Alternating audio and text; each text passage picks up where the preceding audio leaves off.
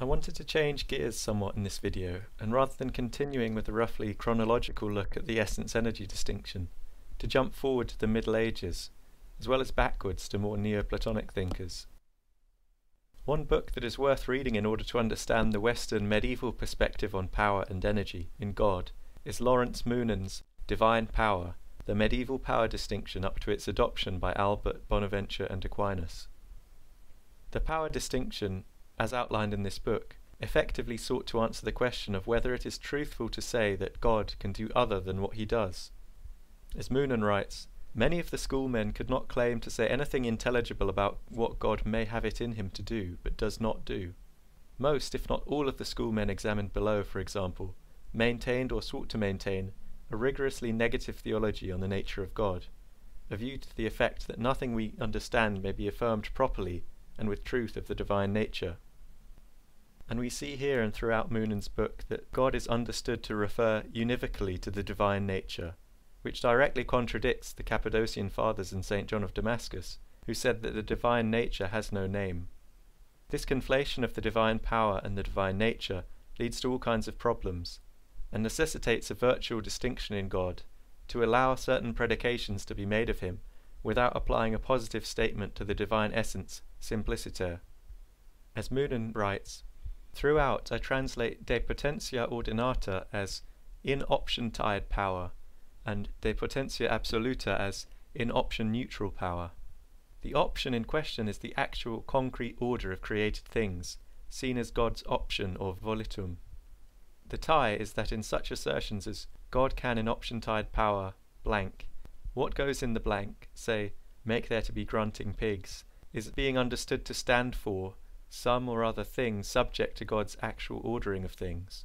In other words, to stand for some or all of the actual order of things. It will be true only if there are grunting pigs in the actual order of things, and the truth of the assertion, when it is true, is tied to there actually being the things referred to. In such assertions as God can in option neutral power blank, what goes in the blank, say, make there to be flying pigs, is to be understood as referring to the thing in question in its abstract intrinsic content merely, and prescinding from its actually being ordered into existence or not. The assertion will be true, when it is true, in virtue of the intrinsic consistency of the content of the thing envisaged, prescinding from whether or not such a thing is ever going to be actualized. For a distinction to be made in this way, attributions to God's power to do things extrinsic to his nature are going to have to be treated as systematically misleading. This is systematically misleading only with regards to a certain conception of God's power, owing to a different reading of St. Dionysius the Areopagite in the West.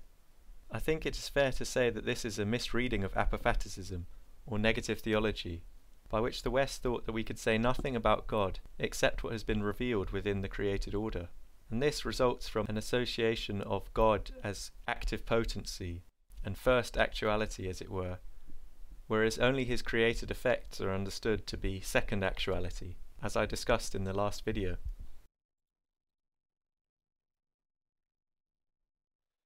Moonan frames this presentation in terms of an essentialist theory of universals. I don't think this is just a quirk of his, but rather that it stems from the material he is researching. Creation in the medieval West is presented here as just an instantiation in matter of a form which pre-exists in the divine intellect. This is precisely not what St. Maximus taught about the logoi, as we saw in the last video. Both form and matter, the entire nature of creatures, is created ex nihilo, not just the material support for a nature, or its particular instantiations. Because of its debt to Aristotle, this medieval kind of realism has much in common with Neoplatonic thought, as well as some significant differences. If we remember the video on Proclus, we saw that his cosmology asserted a concept of the paradigm, which he distinguished from the one itself, although it did not constitute a hypostasis in the Platinian sense. Rather, the paradigm was Proclus's term for the totality of forms existing in the capital I intellect or nous. So far this is very similar to a medieval realist view of forms and universals. We will also recall that what Proclus called the dyad was the first emanation from the one, the dyad being the opposition of pure act and pure potentia, or prime matter. The important point is that these two are simultaneously produced from the one. We also saw in the last video that for St. Maximus, the pure actuality of the divine energies does not exist relative to anything passive. The divine energies for St. Maximus do not follow from an understanding of hylomorphism, but are understood to manifest the hypostatic relations. Unlike the Neoplatonists, St. Maximus understood that differentiation did not entail division or a state of diminished perfection relative to the one. Rather, God's love manifests eternally in the Trinity, even as it proceeds from the hypostasis of the Father, and is thus distinct from the essence. This precise notion of energetic manifestation is, I argued in the last video, missing from the Thomistic accounts of the Trinity. I think one can even make a grammatical argument for this from the Bible. When God said to Moses, "I am that I am," we can, for the sake of argument at least, break this down into the terms we have been examining. I is a revelation of personhood, hypostasis, in this case the explicit reference to the Father, according to some church fathers. Am is a reference to essence, the being of God which is beyond being as we understand it.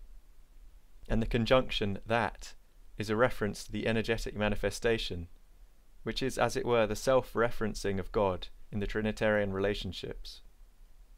For if one should say, "I am being," we lack the sense of completeness that comes with the Trinity. Indeed, we are left only with a sense of equivalence or strict identity between person and nature, the confusion of which, St. John of Damascus said, was the root of all heresy. The essence-energy distinction is thus implicit in God's revelation to Moses, for it is presupposed in the self-referencing form of the statement. And for self-referencing to be possible, for God to know himself, there needs to be a perfect communion between the three divine persons, a communion of love specifically, and a love which is not reducible to a person or to the nature. I bring this up because we see the notion of power and activity redefined by the Church Fathers specifically to combat the Neoplatonic and Aristotelian assumptions about activity, as something necessarily directed towards a passive recipient.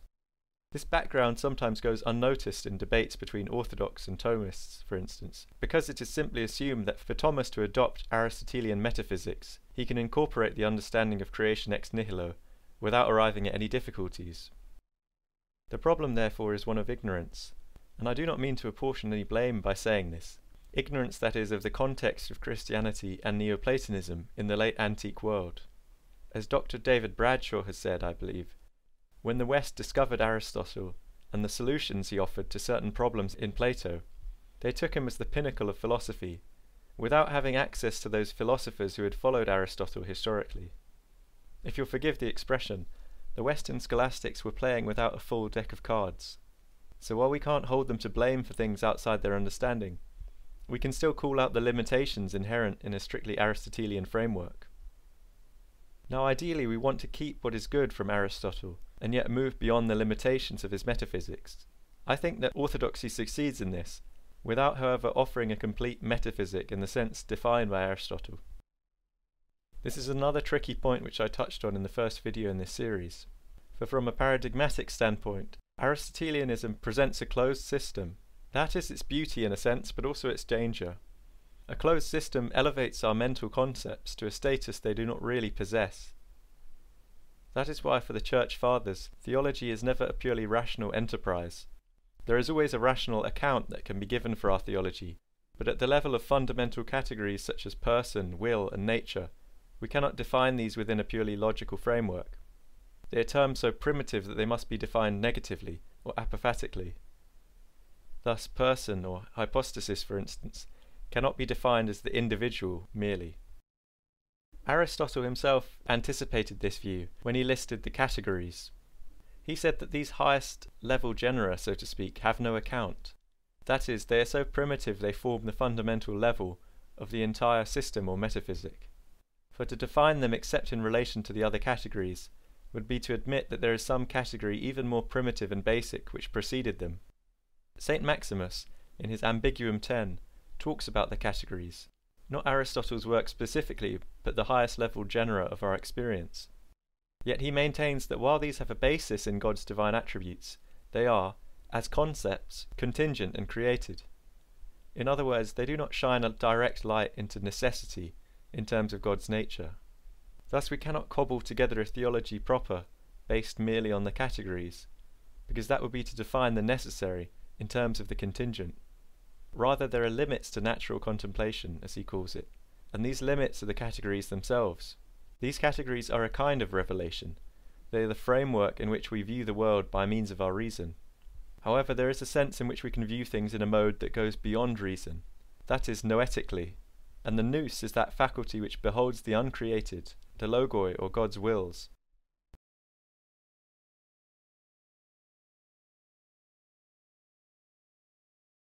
By setting himself the categories as the limit of reason, Aristotle knowingly excluded the kind of noetic contemplation that was the goal of Plato and the Neoplatonists, Plotinus especially. I stress this point. By setting himself the categories as the limit of reason, Aristotle knowingly excluded the kind of noetic contemplation that was the goal of Plato and the Neoplatonists. Indeed, Plotinus had very little time for Aristotle, and at several points tries to demonstrate his redundancy in relation to the Platonic corpus.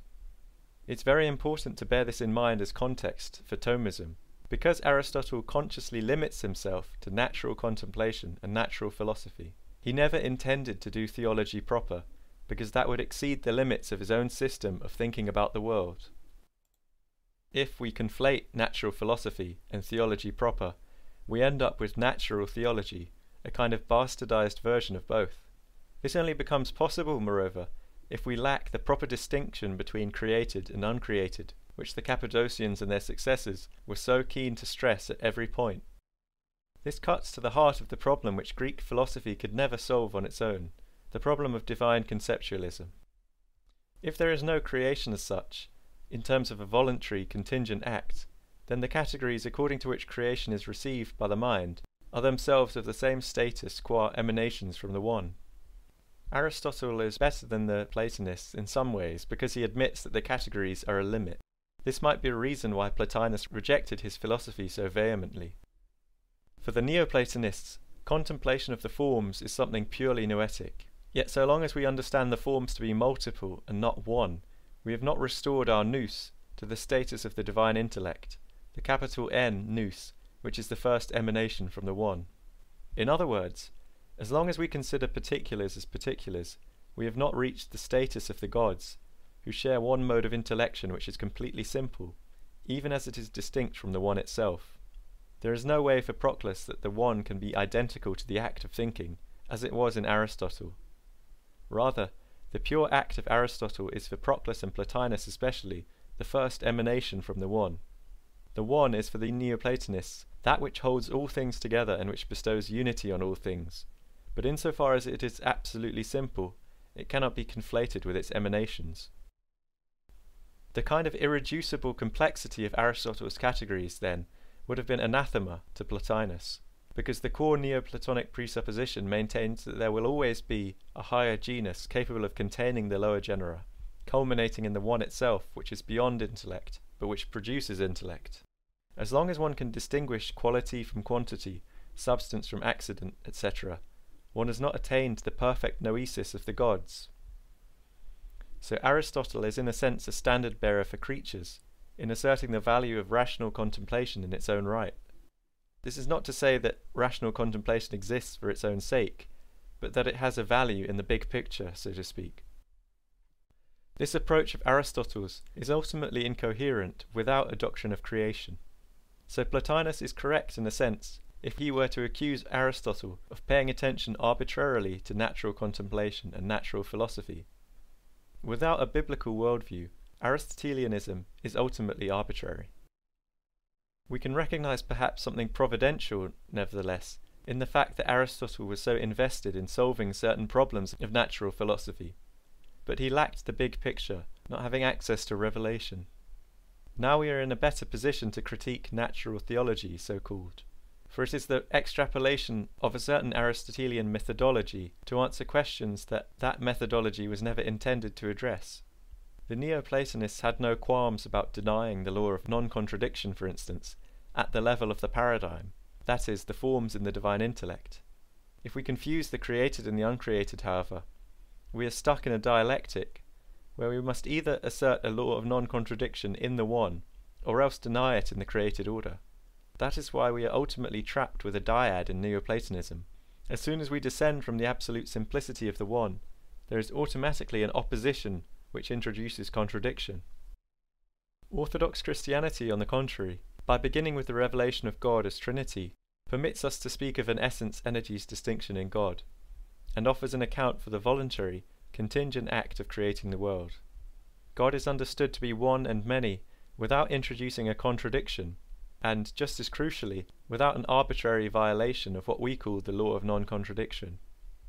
God, of course, is not subject to any law, yet logic as we understand it is a reflection of God's eternal logoi, and thus it can guide us to a truth which is not inherently deceitful, and which need not be wholly negated, because the logoi are not absolutely one in the Neoplatonic sense.